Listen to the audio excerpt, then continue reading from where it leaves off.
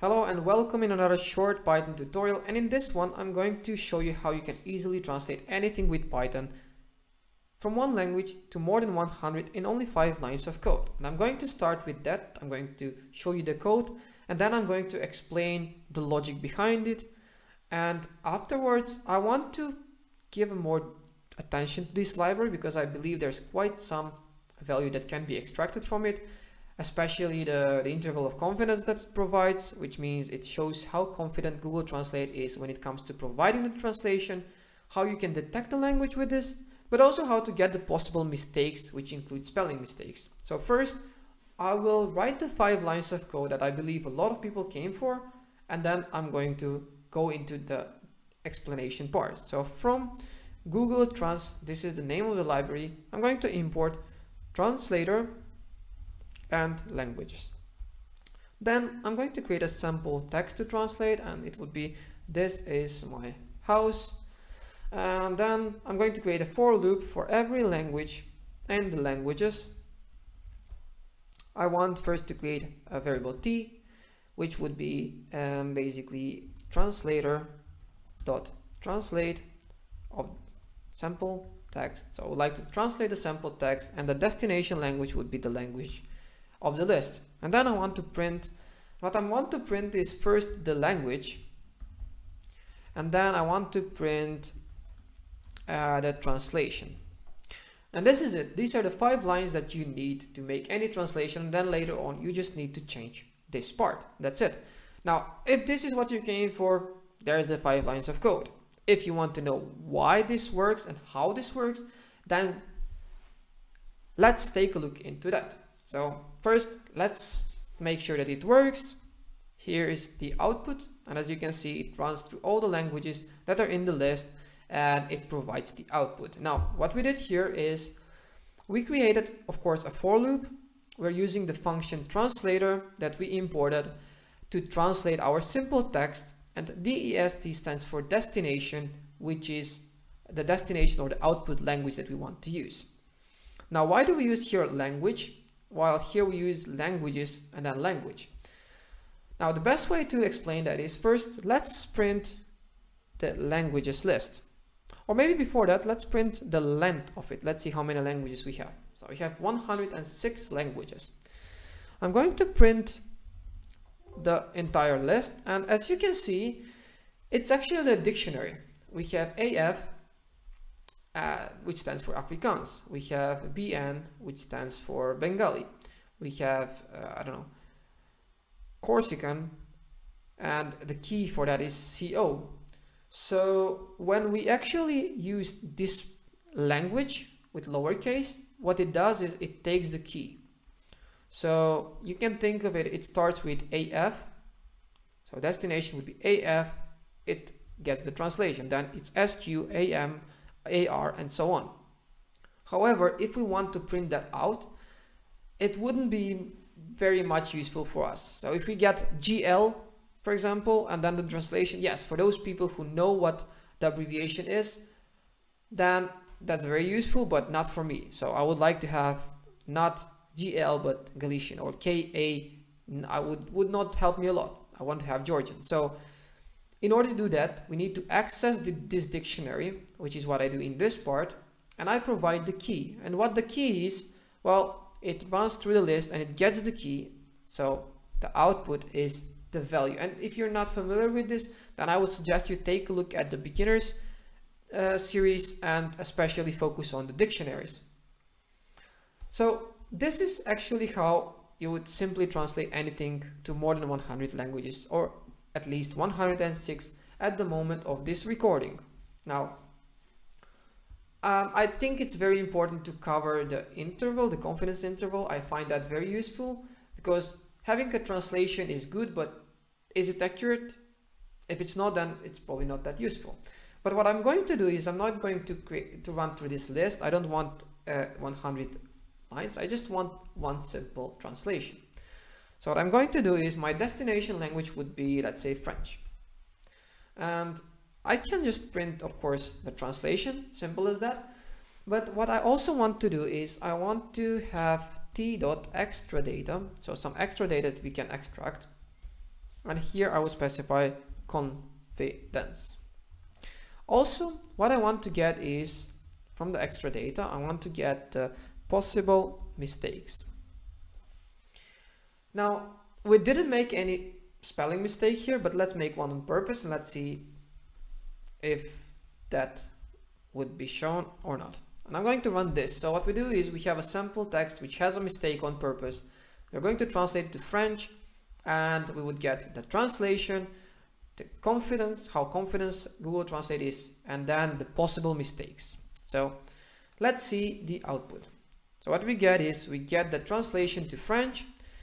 The confidence is 1, which means 100%, so it's quite confident. But then in this line, you will notice that we have in bold and italic that this word, according to Google Translate, has not been correctly spelled, and it should be house, which is 100% correct. So well done, Google Translate. And yeah, this is actually how you would detect if there are any possible mistakes in the input.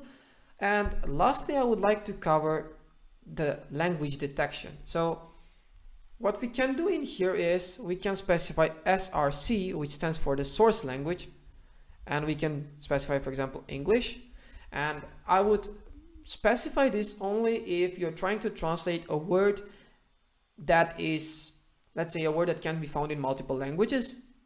But if it's a sentence or an article, then Google can pick that up quite well. However, again, if you're translating a word, then specify this as well. Now, in order to detect the language, let's try to have the word hello, and we no longer want to translate.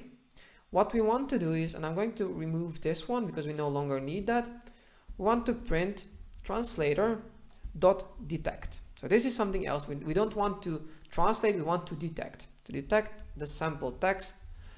Simple as that.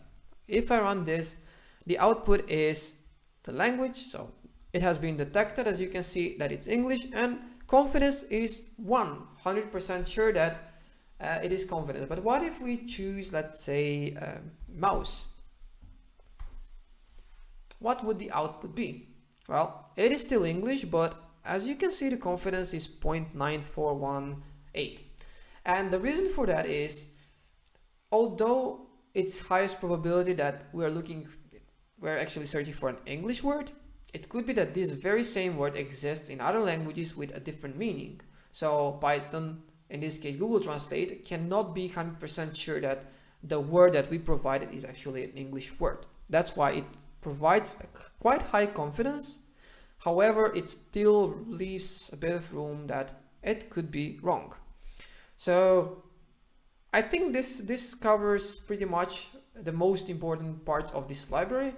And one more thing that I would like to do is, let's try to maybe translate a song from one language, so let's say from English to a few others, and then back to English again. And let's see if the translation is still here, or actually if the meaning is still here, or it has been lost.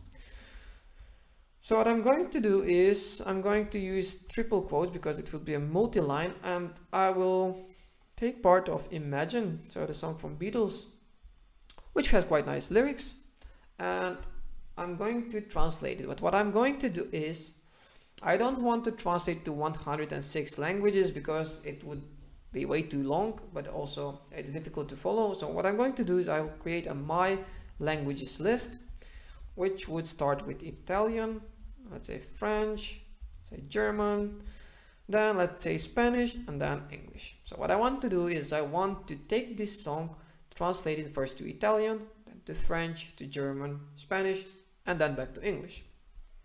So again, I'm going to create a for loop, so for language in My Languages. What I want to do is I'm going to have the same variable t, which would be translator.translate. I want to translate the song, and the destination would be basically, the destination language would be just the language that I have in the list. Then I want to print, I can print the song, but I want to have the language first. So I want to have, let's say, language plus, let's say, dash, and then plus languages So this is actually what we did in the first part when we went through the dictionaries and got the value back. I want to print the song in that language, which means first I can actually do t.text, which is a translation, but I want to store this as my variable. So the song would now be this translation. And then I want to just print an empty line. So what I'm going to do is I have a song, it would be translated, the language would be printed out, then the translation of the song, and then just an empty line, and then it would continue to the next one until it gets to back to English. So let's see what the output would look like. So that's Italian, French, German, Spanish, amazing. So now I can't judge the translation, but looks very good to me with my lack of knowledge of Italian, French, German and Spanish. But if you know these languages, you can take a look at the translation and say how good they are. Otherwise, you can just agree that they're amazing. So Italian, French, German, Spanish, and then back to English. And so for example, the English one we can translate and we can actually compare to the original one. And we can see that the first line is actually quite well.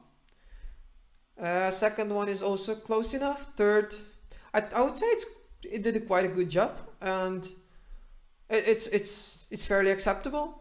So feel free to play with it and see if you can find other use cases, or maybe, and I know that there are some hosts like Jimmy Fallon, that what they do is they take a song that's in one language, like this one in English, then it's being run just like this.